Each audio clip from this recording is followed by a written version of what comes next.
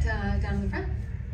Denise Salcedo, Instinct Culture. Liv Morgan, so first and foremost, with the return of Raquel, she was gone for most of the year. So your thoughts, adding to what you kind of just added right now, but a little bit more on how you felt about her coming back, and then also what this reign as Women's World Champion has meant to you in your career. Thank you.